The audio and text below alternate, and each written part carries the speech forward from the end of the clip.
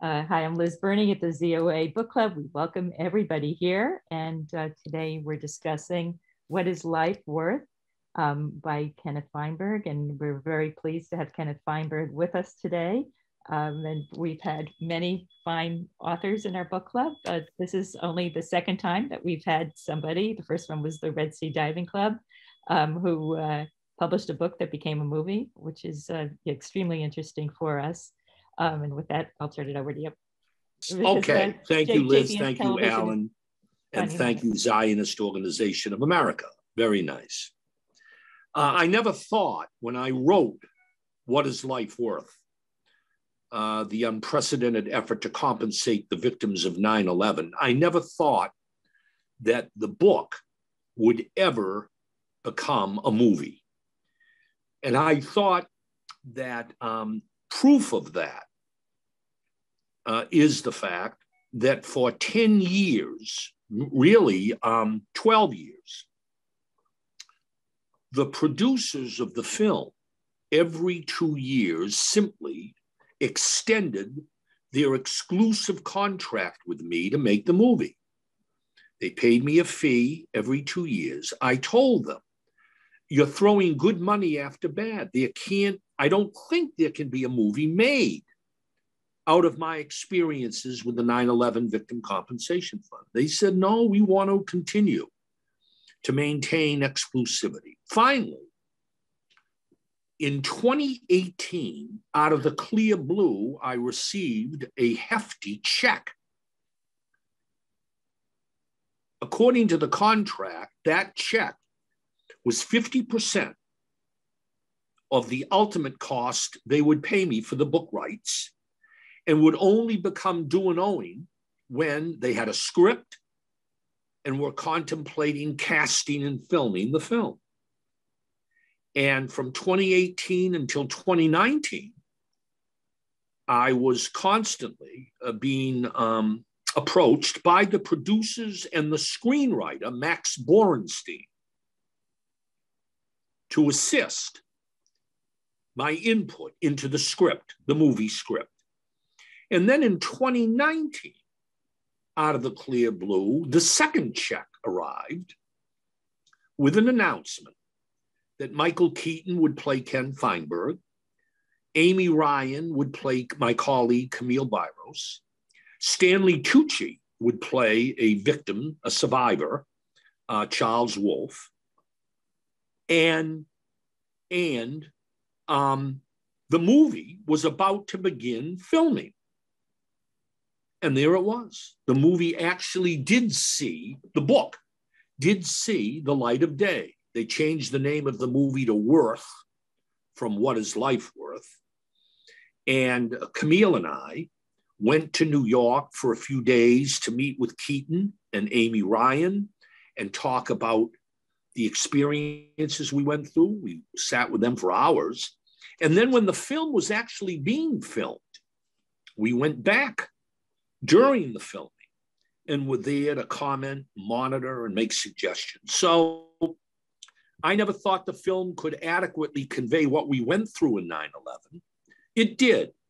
It did a fairly good job, actually, of conveying the atmosphere and the pressures we were under in designing and administering the film. Now, I must say, the film, like most films, take a hefty amount of dramatic license in portraying the book and our experience. And I don't want to give away anything other than to say to all of you who haven't seen the movie, take it with somewhat a grain of salt in terms of some of the dramatic confrontations seen in the movie. I'll just give you one example, which won't give away anything. The movie makes it very, very clear that there was some sort of cutoff. 85% of all victims under the law, had to file a claim under this fund with me before the deadline. 85% was sort of the magic number of victim submissions in the fund that would determine success or failure. Absolutely not true. To the extent in the movie that the clock is ticking and there's only a few more days and they still don't have the sort of magic number of claims, that's simply not true. What is true is that most people, like in all of these funds, wait and wait and wait until they see the handwriting on the wall concerning deadlines and then file. But there was no arbitrary number or percentage or anything like that. Now, a few things I want to highlight about the 9/11 Fund, my book, and the movie. Because what I'm going to say now over the next sort of 15 or 20 minutes applies to the fund, my memoir, What is Life Worth, about the fund, and the movie based on the book. Excuse me, Mr. Feinberg, could I ask you to just look a little bit? Yeah, that's better. Yeah, look in that direction so that we can see your full face. Thank you. First, the fund was unique in the history of this country. The idea that Congress would enact a law providing public taxpayer compensation to only certain victims of a horror is not the American way, you know. Bad things happen to good people every day in this country. There's not a 9/11 fund waiting in reserve to compensate. So the 9/11 fund, I don't think you'll ever see it again. It was a unique response to a historical tragedy, rivaled only by the American Civil War, Pearl Harbor, and the assassination of President Kennedy. And it ought to be viewed with this historical lens. That's point number one. Point number two, the fund was created by Congress just 13 days after the attacks, before any time delay to allow passion and grief to cool.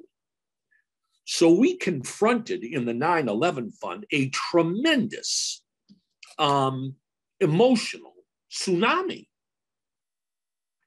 in dealing with survivors only weeks after the attacks and before bodies had even been recovered or injured victims given a chance to heal. It was a tremendous barrier at the outset to success. Third, the fund was incredibly generous with the taxpayers' money. Over the 33 months of the fund, I distributed $7.1 billion in taxpayer money to 5,300 eligible victims and or their families. The fund worked as intended. 97% of all eligible families entered the fund. Only 3% opted out, which was their right, and decided to litigate instead against the airlines, the World Trade Center, Massport, the Port Authority, etc. And those 94 people who opted out, they settled their cases 5 years later. Some may have got a little more, some may got a little less, but they all had to give 25% to their lawyers, don't forget. So the fund was a success. I would also say the fund was a success. We accomplished exactly what Congress wanted us to accomplish. I point with pride to the fund and how it worked. Don't ever do it again. The idea that Congress would set aside public money just for these victims. Everybody else, fend for yourself. Go get a lawyer, go to judge and jury. That's where you'll get justice. But for these folks and nobody else, we have a very lucrative alternative. You should have read some of the letters I received during my administration of the fund. Dear Mr. Feinberg, my son died in Oklahoma City, the victim of a domestic terrorist attack. Where's my check? Dear Mr. Feinberg, I don't get it. My daughter died in the basement of the World Trade Center in the original 1993 attacks committed by the very same type of people. Why aren't I eligible? And it wasn't just terrorism, you see. Dear Mr. Feinberg, last year, my wife saved 3 little girls from drowning in the Mississippi River, and then she drowned a heroine. Where's my check? You better be careful about this un-American approach that claims equal protection of the law and then carves out just these 5,300 people to share in $7.1 billion in public money. Don't do it again. And you haven't seen it again. Oh, you've got the 9/11 extension to pay the first responders their medical treatment, etc. But there hasn't been another taxpayer-funded similar program. The BP oil spill in the Gulf of Mexico, that was BP money. That was not the public taxpayers' money. The GM ignition switch, the defective ignition switch program, GM money, not the taxpayers' money. One Fund Boston Marathon, Sandy Hook, Virginia Tech shootings, Aurora, Colorado, Pulse nightclub attack, terrorist attack, killed 50 people in Orlando, Florida, all private money. So private money contributed by private donors around the United States. Tell you one thing you learn, not only from the 9/11 Fund, but from all these other programs that I've designed and administered. Never underestimate the charitable impulse of the American people. It is astounding to me how the American people, after a tragedy, step up, send in money for the victims. And that's how some of these funds that I've referenced are created, by private, donated taxpayer funds. So that's how this worked.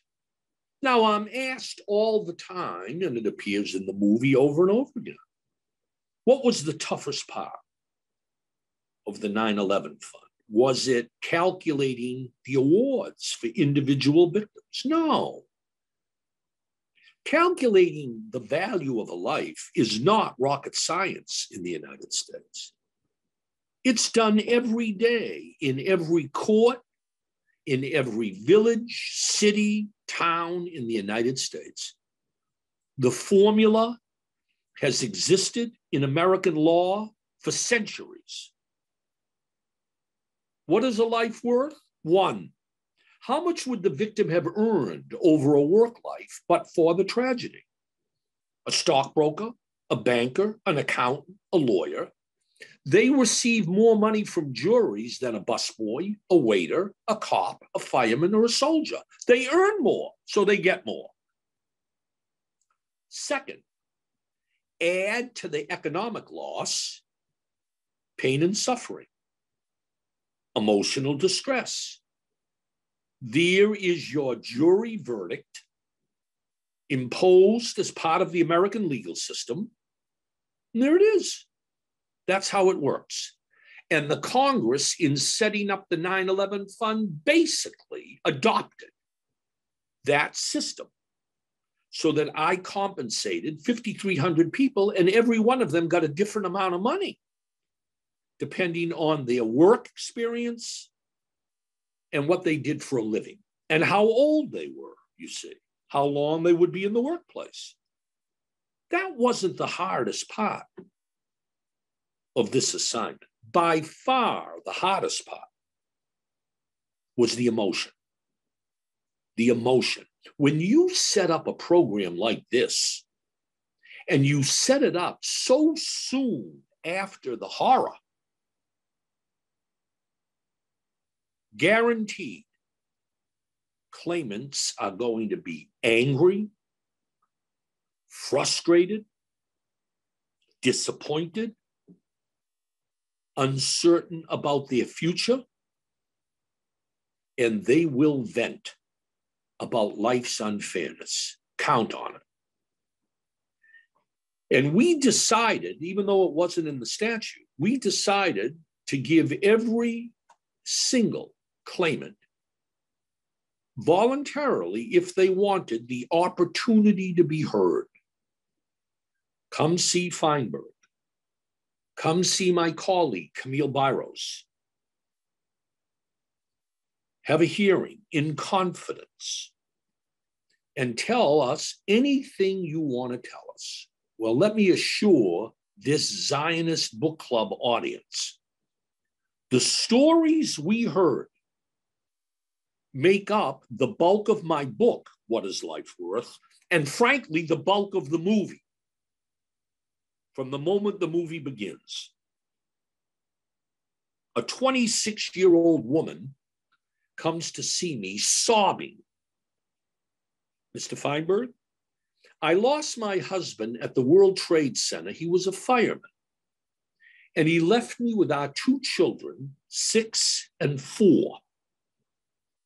Now, you're going to provide me from the fund $2.2 million, tax-free.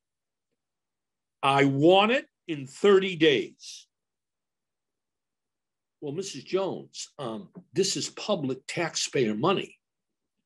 The check has to come from the U.S. Treasury. It may take 60 days or 90 days, but you'll receive the money. No, 30 days. I said to her, Mrs. Jones, why do you need the money in 30 days? Why? I'll tell you why, Mr. Feinberg. I have terminal cancer. I have 10 weeks to live. My husband was going to survive me and take care of our 2 little ones. Now they're going to be orphans. I have got to get this money while I still have my faculties. I got to set up a trust. I've got to find a guardian. I don't have a lot of time. Well, we raced down to the Treasury. We accelerated the check. 8 weeks later, she died. Now, you can't make it up, you see. Story after story after story. Mr. Feinberg, I lost my husband. He was a fireman at the World Trade Center. When the plane hit the World Trade Center building, he ran into the lobby and rescued 20 people and brought them to safety to Lower Broadway. But he saw that another 20 were trapped. He ran back in and rescued those 20 and brought them to safety. Mr. Feinberg, while my husband was running across the World Trade Center plaza, he was killed when somebody jumped from the 103rd floor and hit him like a missile, killing them both. If he had taken one step either way, he'd be here today, Mr. Feinberg. Don't tell me there's a God. No God would allow this to happen to my husband. Story after story after story. Now, that's the tough part of this, you see. People ask me, Ken, was your law degree a help in designing and administering the program? And I say, my law background is a wash. It didn't help, didn't hurt. Better a degree, a divinity degree, or a degree in psychiatry. Because you see, the heart and soul of the 9/11 Fund, and a lot of these other programs Liz mentions, but a lot of these programs, the heart and soul of the program is empathy. Empathy. Staring a victim in the eye and allowing that victim to vent about life's unfairness, you see. And if you don't have empathy and you can't convey empathy, you're going to find a very divisive, angry population of victims.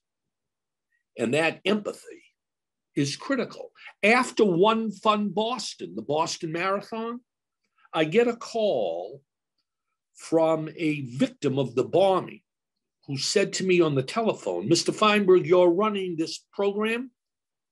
I'd like to come and see you, but I can't.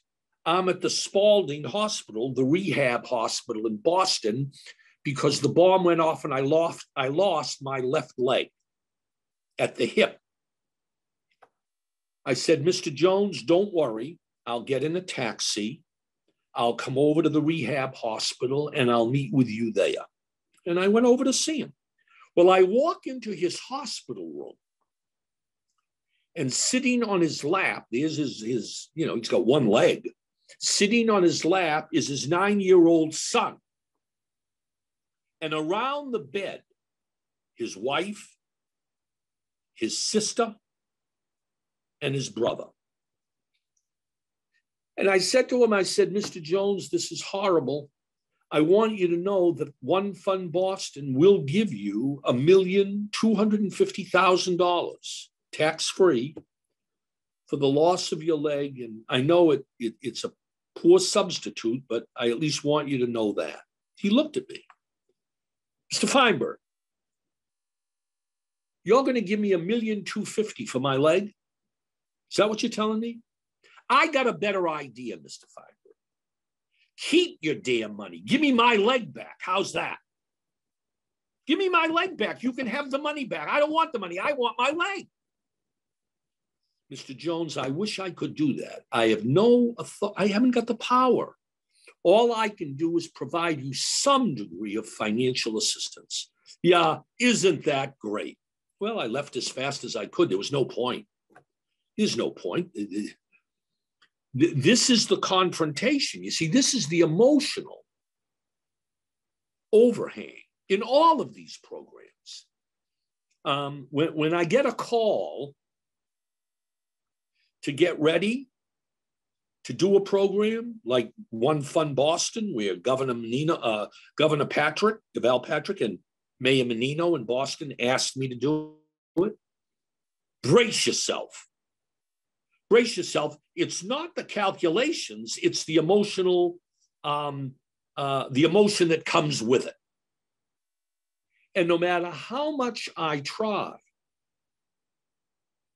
to empathize and watch myself in how you approach individual claimants, victims, family members, rest assured, I mean, you make mistakes. You make mistakes you can't help. Human nature being what it is, you can't help. There'll always be mistakes. And you know, it's very interesting about human nature. I've learned most people, when they come to see me, don't really want to talk about compensation, about money. Some do, a few do. But when people want to talk to me about money, they're not upset with what the fund is providing them. They're not questioning the value of the award to them. The problem is, in a mass catastrophe like 9/11, everybody counts other people's money. "Mr. Feinberg, you're giving me $3 million, but you're giving my next door neighbor $4 million.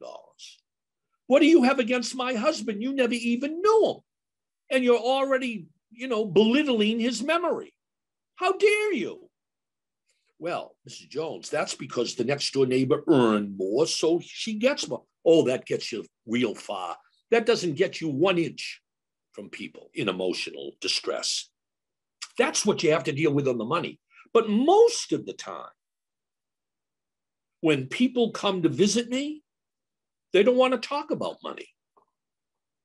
Either, first, they want to vent about life's unfairness. Why my daughter, Mr. Feinberg, 19 years old, starting a new career as a lawyer, and she died in the rubble of the World Trade Center? Why? There is no God. Life is unfair. The government was asleep at the switch. And they vent on and on. You let them go. Let the steam out of the pressure cooker. Or they come not to vent. They come to see me to validate the memory of a lost loved one. Mr. Feinberg, I was married to my wife for 25 years. She died in the World Trade Center. And I want to show you a video of our marriage 25 years ago. Mr. Jones, you don't have to do that. It'll be very emotional and it won't have any bearing on compensation. Yeah, you're going to watch. I want you to show what those murderers did to my angel. Go ahead, Mr. Jones, show the film, show the tape. If you can handle the emotional impact of providing a hollow substitute for loss, money.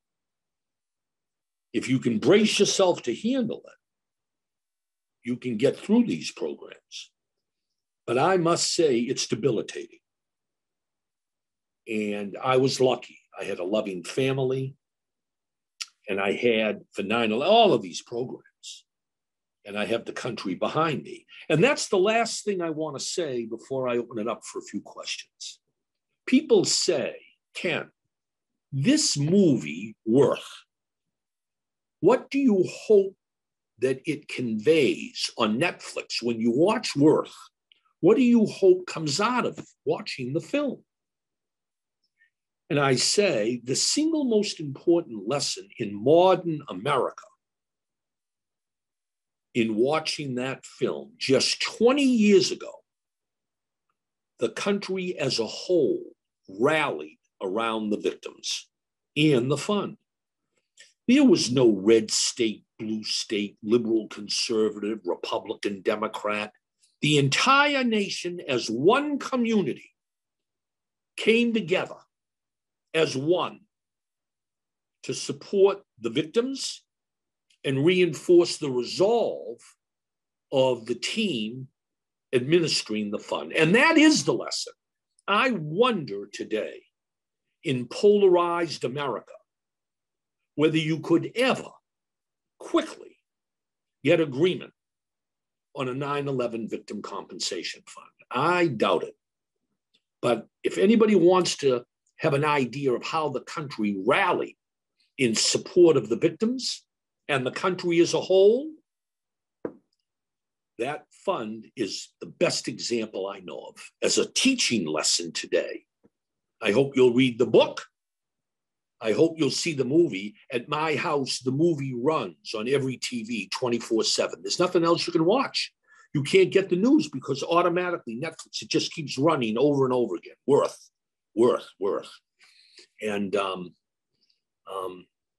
pleased and honored to join the Zionist Book Club. And I still have a few minutes for questions, and I turn it back to Alan and Liz. Now I'd like to open this up for questions, and first call on Tyler Korn, who was your student at the University of Pennsylvania Law School. Tyler, please unmute yourself and ask and go ahead. Thank you so much, Liz, for organizing this, and thank you, Mr. Feinberg, for doing this with the ZOA. It was fantastic. I just briefly wanted to say,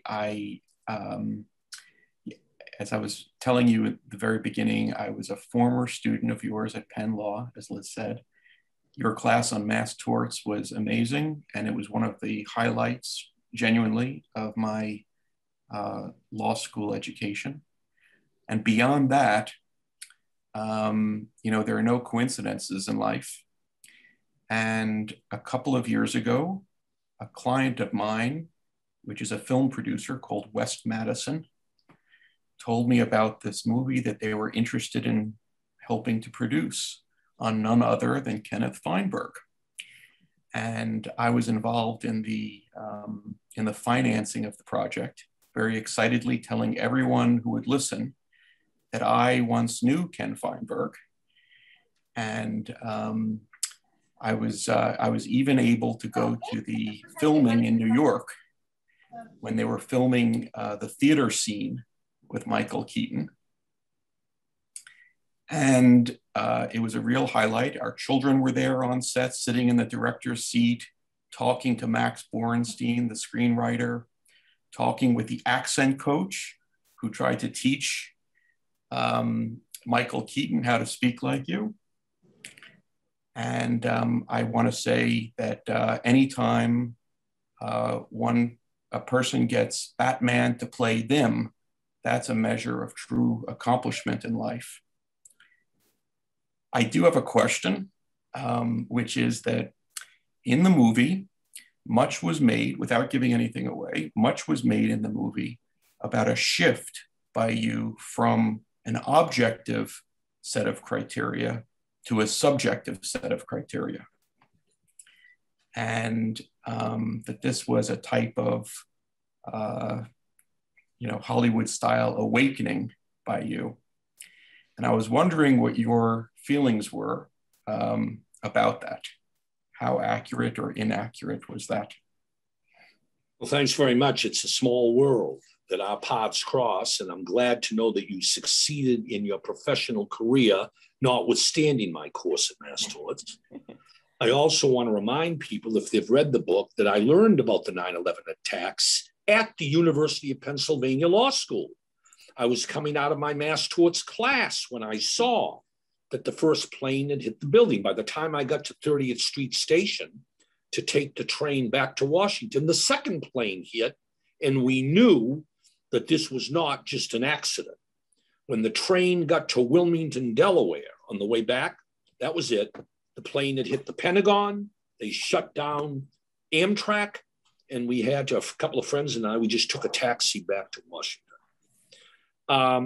Tyler gives an example of an awakening that I had during the course of the movie and during the course of the fund, going from an objective criteria approach that I discussed earlier to a subjective approach.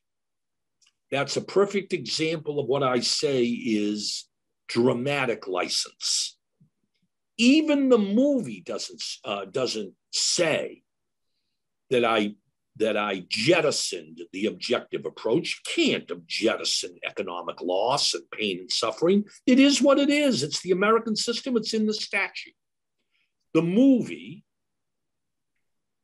does show an evolving attitude towards victims by Michael Keaton, where the fund becomes much more empathetic, and I don't want to give anything away. So my answer, a good example of dramatic license. We always knew that empathy would be critical.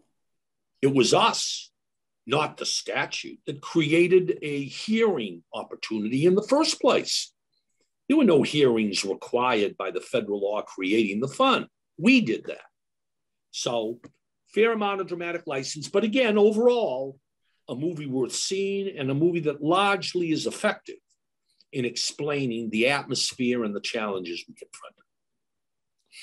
Okay, I'd just like to ask people to raise their hands if they have a question. In the meantime, I see a couple of questions in the chat, so I'll read those off. Or unless, let's see, Mr. Lipoff, I guess, had a question.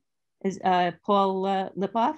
Do you want to ask your question live? If so, unmute yourself. Otherwise, I'll read it. Mr. Lipoff. All right, I'll read his question, which is very good.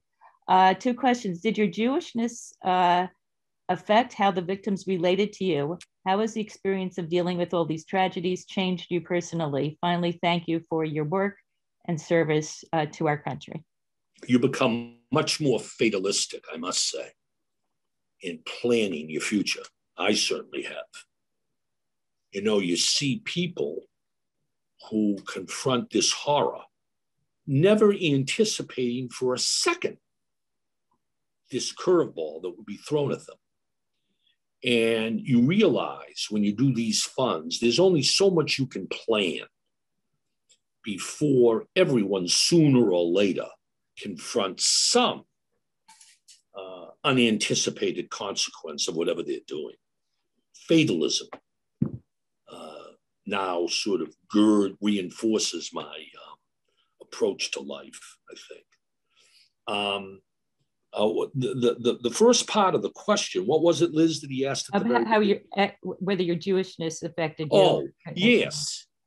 I grew up in Brockton, Massachusetts, a loving Jewish family in a city in the 1950s and early 60s that was a great place with 3 synagogues, a very vibrant and optimistic Jewish community. And really what I learned about Judaism then that stood me in good stead with the 9/11 Fund is how the Jewish religion develops rituals towards death and the grieving, the Shiva, the graveside service, guarding the body the night before burial. In other words, you don't grieve alone. The community around you will rally to your side and assist in the grieving process.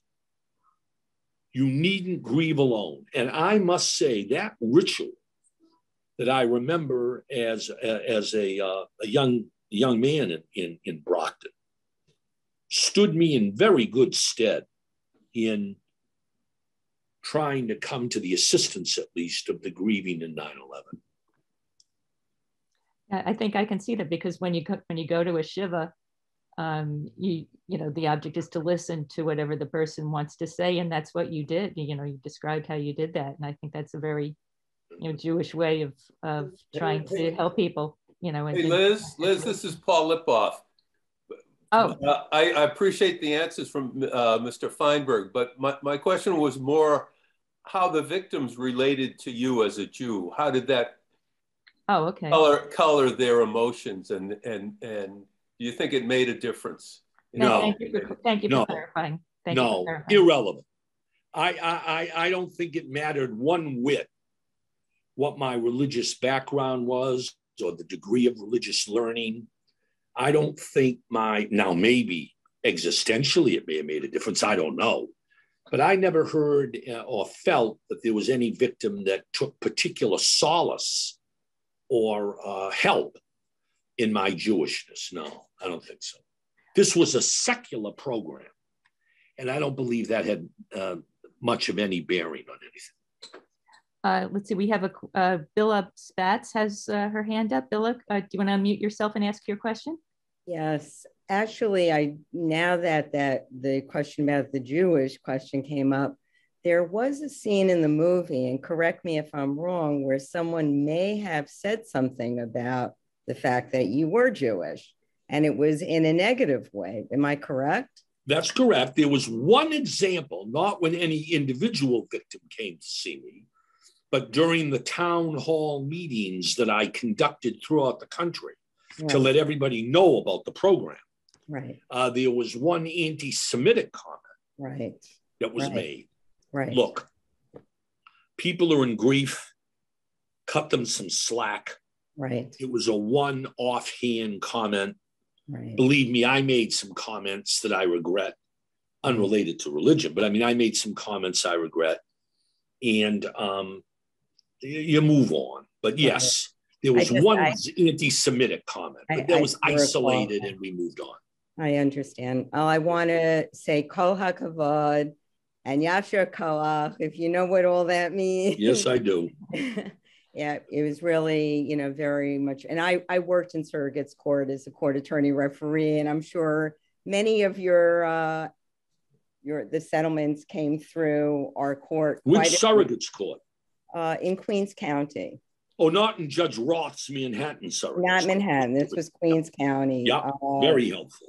Yeah, so it was, I did have one question about whether or not you had the help from any psychologists, other medical professionals. None at all. So now some of the victims may have. Right. We didn't offer that. We It's didn't too bad. I encourage think it. you and your team certainly deserved it. You did an amazing job. And again, thank you for the work that you've done and for the work you'll continue to do, I'm sure. Thank you. Thank you. Thank you, Billa. If I may ask a question. One of the things that I thought was very inspiring was the chapter that you wrote on how different people coped with the incomprehensible. And you said that some people had an attitude of, don't let the terrorists win.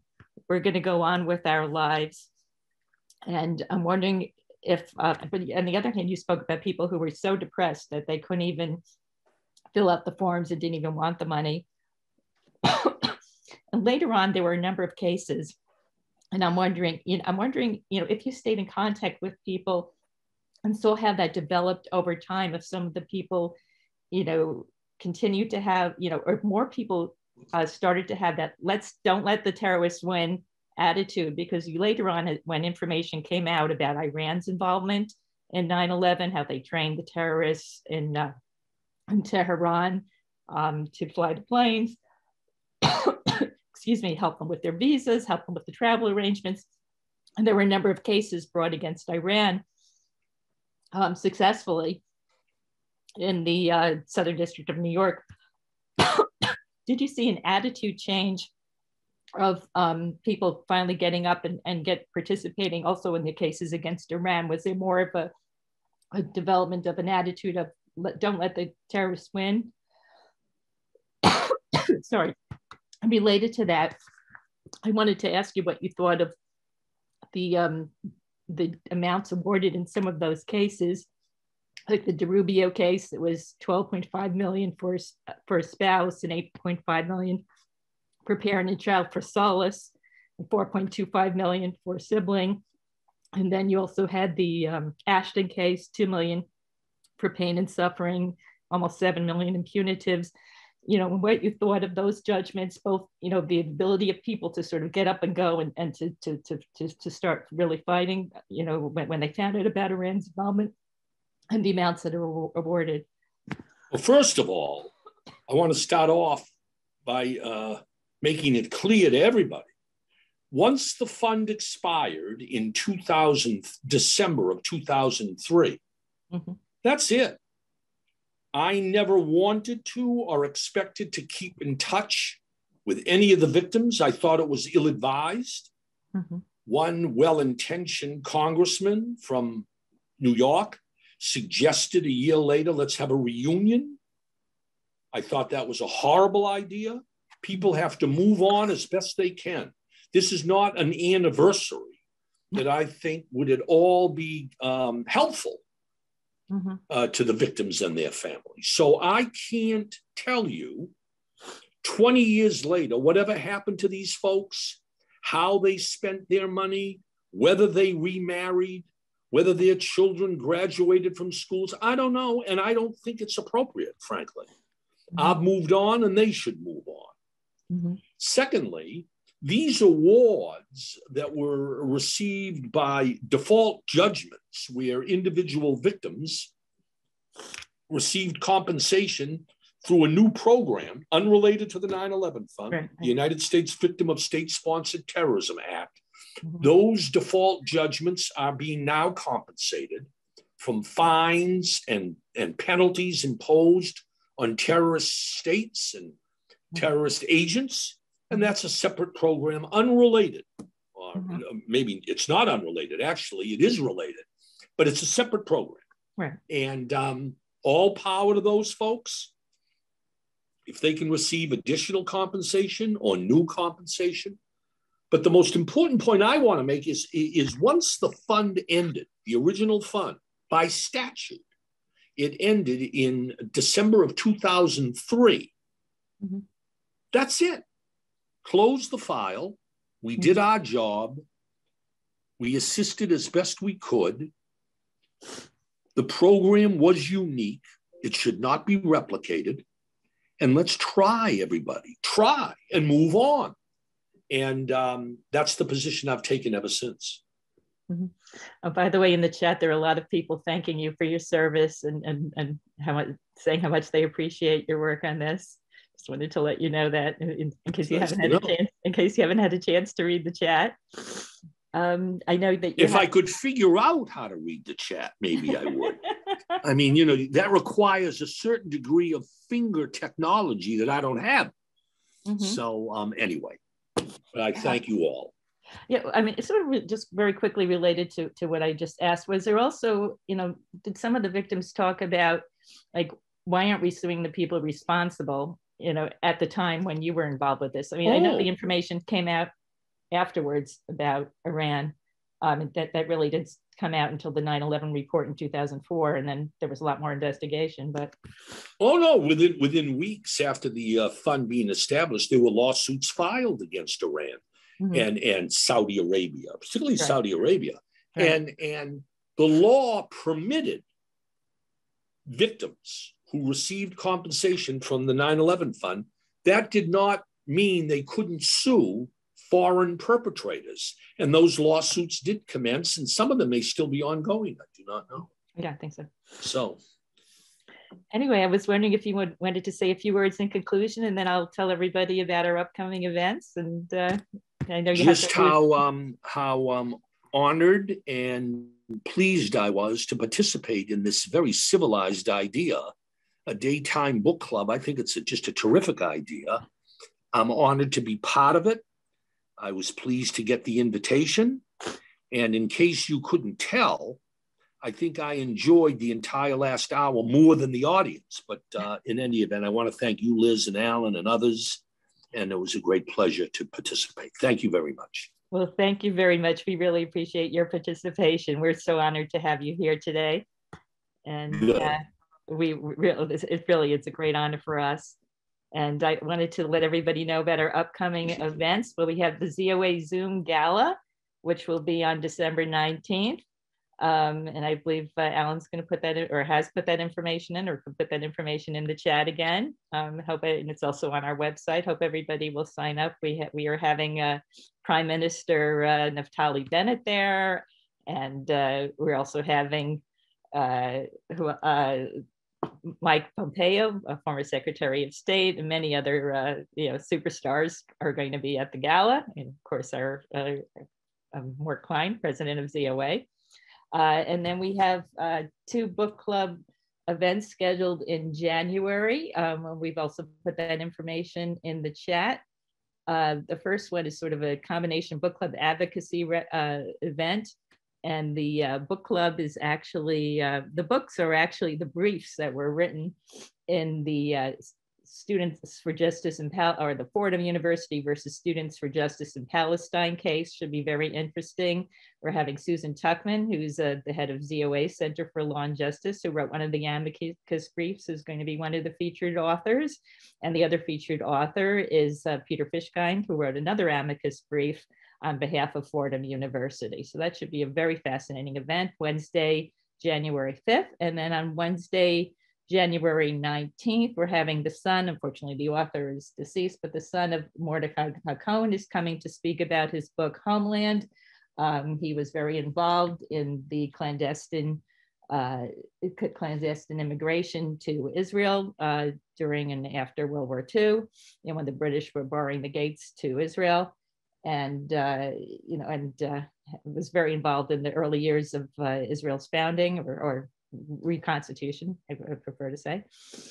And that should be very, very interesting. We also have Yisrael Hakon, who's the son of Mordecai Hakon, has also donated many of the books to ZOA. So if you'd like to send a $50 contribution to ZOA, and we can send you one of the books. It's unusual, we haven't done that before. And we hope to see you at those events and hope to see you at the gala. And thank you. Alan, do you want to say anything about the gala quickly? I think you've covered it. It's just going to be a wonderful, wonderful evening, Liz. You mentioned already that it's featuring sitting Prime Minister Naftali Bennett. We're very excited. And former Secretary of State Mike Pompeo. others, and it'll prove to be an hour to an hour and 15 minutes of great Israel advocacy. I hope to see everybody there. And thank you, everybody. It's wonderful to see everyone here.